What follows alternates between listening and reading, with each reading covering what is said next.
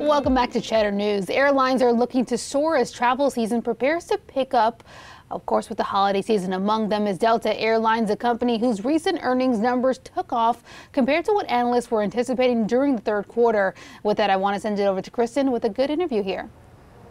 Alicia, thanks so much. And I am joined now by Ed Bastian, CEO of Delta Airlines, down here at the New York Stock Exchange for the first time since the pandemic. Ed, it's great to see you back. It's great to be back. We are so happy to have you. We saw you ringing the closing bell. Yeah. What is the state of business right now? We're clearly in the recovery mode, and it's coming back at a really nice clip. You know, it's been choppy. The pandemic has taught us a lot about being a little paranoid, kind of watching as to how things, if it's real or not, or if there's something else that you need to worry about. But I think we're at a point now where we can see some real substantive traction. We're going to have Europe opening starting November 8th, and that's going to be huge for New York because all the European nationals that have not been able to come to this country, the bookings went 10x exploded when it was announced that they could start to come back into the US. We've got business starting to bounce back. We're about 50% back in terms of business travel, and every week it continues to get better. And I think by the holidays, by the end of the holidays, most people will have traveled by air at that point that are going to travel. And then I think it's a good setup for 22. So November 8th, right? That's a big date for, big I day. think, exactly your company, many companies alike, many people who want to travel as well. And an announcement that you're bringing more flights here to the New York area. Will that be capturing more of these travelers come November 8th? We are the largest airline in New York, both at JFK and LaGuardia. And we announced today that we're going to be adding 100 flights for the holiday period coming into the fall, and then staying and going into 2022 for both international and domestic. We'll have direct service back to the top 40 destinations that New Yorkers prefer to travel to, coupled with a lot of our international markets: London, Paris, Amsterdam, Rome, all coming back in. So it's really exciting to be back. It's been a long time for people who have seen each other. It's exciting for me to be back on the floor of the exchange here for the first time in a year and a half. And it's why we do what we do, is to bring people together and reunite. It is so good to see friendly faces back down here at the Stock Exchange as we work our way through this pandemic. What are you expecting this holiday travel season in terms of bookings, in terms of demand? I think demand's going to be strong, and pricing is pretty good. So I'd encourage everyone to go out if you're going to travel. Don't wait. The bargains are now. The bargains is you get closer into the holidays, the seats start to tighten up, the inventory starts tightening up. But whether you're going internationally, whether you're going domestically, there's going to be great opportunities. And by the way, not just great bargains on airfares, on hotels and resorts. And I think everyone's going to be trying to make sure, because this industry, hospitality, has been a bit starved for a couple of years. So people are anxious and happy to see everyone return. And I encourage everyone to get out. It's wonderful. I was just in London a couple of weeks ago myself. And I think it'll be my most memorable international trip I've ever taken. I've been all over the world, just because of the first time you're back into doing something, and you're reconnecting to what you know, the gratitude that you get swamped with, and just the emotion. It's really incredible. It does give you a new perspective, that's for sure. Southwest recently canceling thousands of flights. As we head into this holiday period, should customers be prepared for cancellations, delays, and yes, those higher prices if they fly your airline? Not on Delta. There's not going to be any cancellations. We flew through the same storms that our competitor flew through, and we had 20 cancels, and they had in the thousands. And so we've been preparing for this upcoming holiday period. We know how important it is for people to get where they are. We pride ourselves in being the most reliable airline in the sky. We won the J.D. Power Award this year for that reason. And so we're going to have our pilots, our planes, our staff are fully ready to take on and we've been rehearsing for this for a number of months now. Well, traveling safely on the minds of many Americans, and your company has decided not to require vaccinations, but if you don't get vaccinated, you will have to submit to testing, as well as pay $200 extra a month in health insurance. What was behind that decision?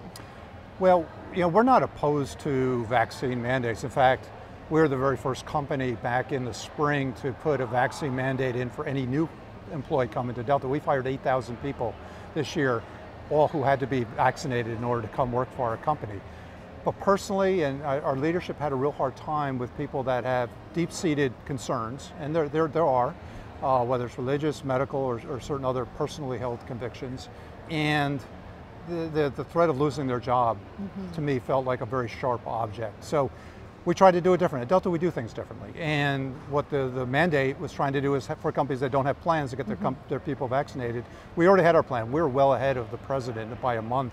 And so today we're over 90% vaccinated as a company. We'll get to 95% next month, and then with any additional exemptions, we'll be effectively, fully vaccinated without having to go through all the divisiveness of a mandate. So it seems like some of these penalties, $200 a month, has been encouraging people to get vaccinated. We were paying incentives to people to encourage them to thank them for getting it, but that stopped at about the 75% mark with our population. Sometimes you actually have to kind of reach into someone's wallet or do something as a disincentive for people to get off the fence and go get it done. And our people they're happy, their voices are heard, they're respected, they've got a decision to make. They're not, government's not making the decision for them. And I feel very comfortable with that we're going to be in compliance with the spirit of the mandate. Well, amid supply chain shortages, labor shortages, we do see the price of oil rising, recently surpassing $82 a barrel at its highest level in years. How is that impacting your business and fuel prices? Well, it's certainly impacting our cost structure. It's our single biggest cost outside of our employee costs or labor costs. And it's doubled in the last year. And it's up 20% just in the last month and a half. So it's got a big impact.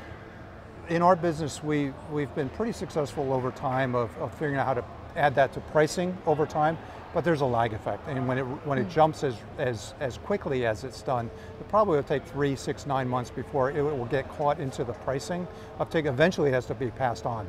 It's not a cost that we can bear as an airline. We're already still trying to recover our own business here.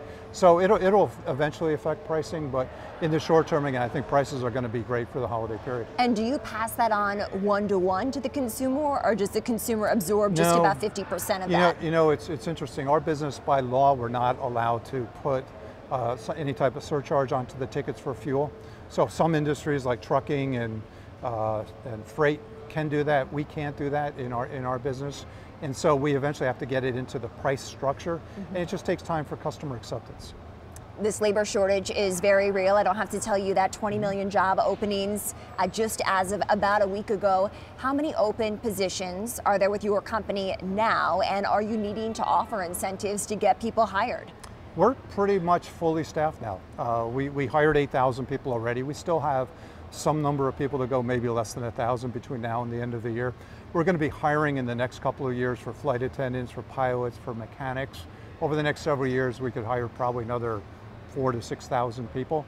But the big push was driven by the fact that we had 20% of our people decide to voluntarily retire when the pandemic hit. And they did it for a good reason. We made a nice offer to them, but they also wanted to save the jobs for younger people. So as the business now has come back, we need to go out and bring staff back in, and that's what you see happening. We've seen the number and incidence of unruly passengers rise during this pandemic. Do you think that the FAA needs to do more to get that situation under control?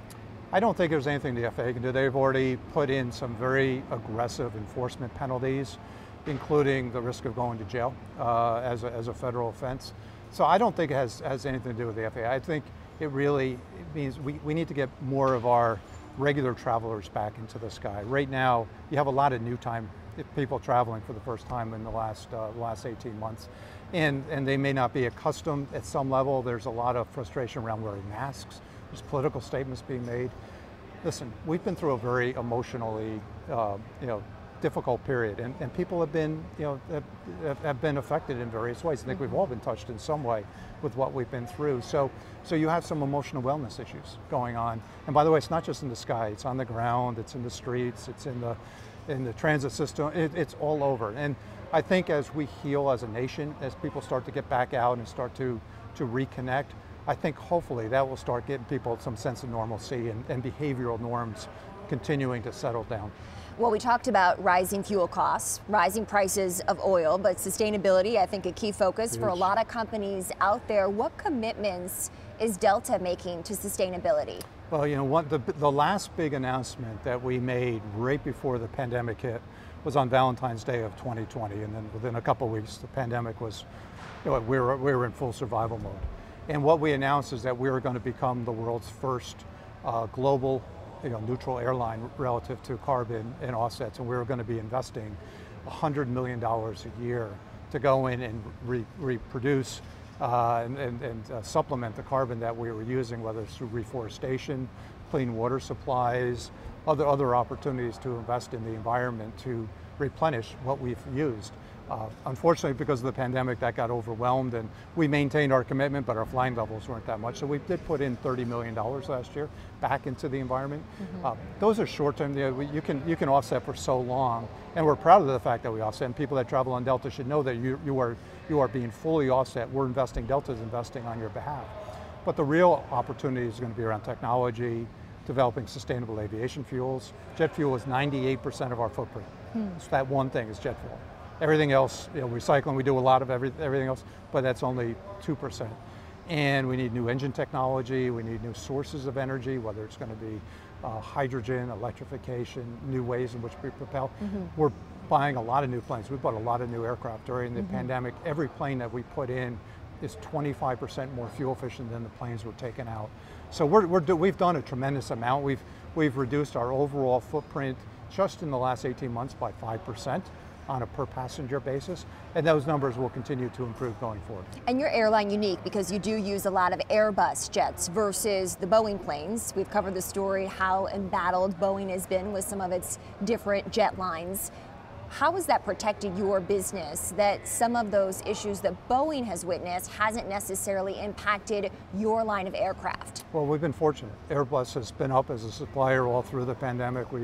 We've taken a considerable number of Airbus aircraft. During these last 18 months, we're going to take more. We're taking more currently. We're going to take more out into the next few years.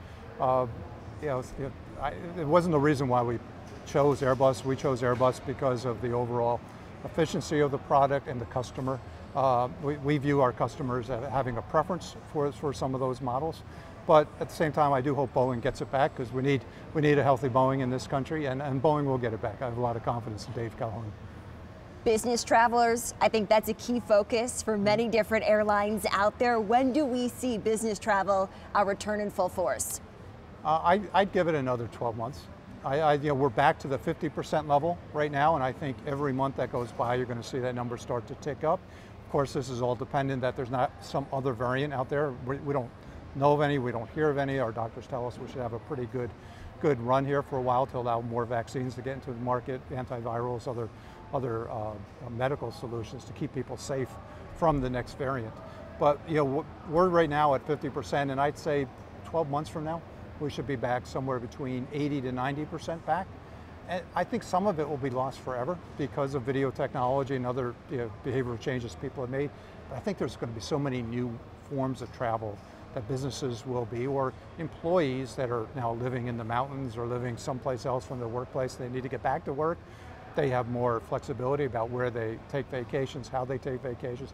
Travel is going to continue to grow. The one thing through 9/11, through wars, through economic fuel spikes, you go back over the last 60, 70 years of air travel, the one thing you can count is it may take a dip for a year or two, it always gets back on that curve, on that line. And I'm confident because it serves such an important purpose to us in our world that people are going to return to travel for lots of reasons. Over the course of these next 12 months, what is your business outlook? Our outlook is to continue to recover our revenue base, and hopefully by the time we get to the end of 22, we'll be fully back on a revenue going into 23. Again, we still need to get international fully up yet. We still need to get the business travel fully up yet. Domestically, we're doing great with consumers. We're already fully back on domestic consumers. So those two pieces, international, and we'll end the year at about 75% of our revenues restored. So we got to get that last 25%, which arguably will be the most important 25% of the recovery. All right, last question to you. A year and a half into this pandemic, we're still in recovery mode, all of us. Biggest lessons learned at Delta Airlines? We don't have time for all the lessons. I would say that the single most important lesson for me and Delta is that it all gave us an opportunity to reflect on purpose. What's our purpose? Why do we do what we do? And our business was decimated. We went from the all-time high in February of 2020, this airline had never performed better than any airline in the world ever did, to only having 5% of that revenue base 30 days later. So we got our knees cut out and truly got decimated. And so it gave us a lot of chance to, as we rebuilt, to understand what the importance that we bring to society. The fact that we do connect people, that we do, the world today still feels a very dislocated, very isolated situation, either people individually or as a society as a whole globally. And airlines bring people together, and they unite the world, and they bring understanding, and they bring collaboration, and they bring joy, and they bring excitement. They bring hope back. And that's what this world needs. We need hope back. And the airlines are a big part of restoring hope, and that's what I learned. All right, Ed Bastian, CEO of Delta Airlines, down here at the New York Stock Exchange for the first time since the pandemic started. Ed, thank you so much. Thank you, Kristen.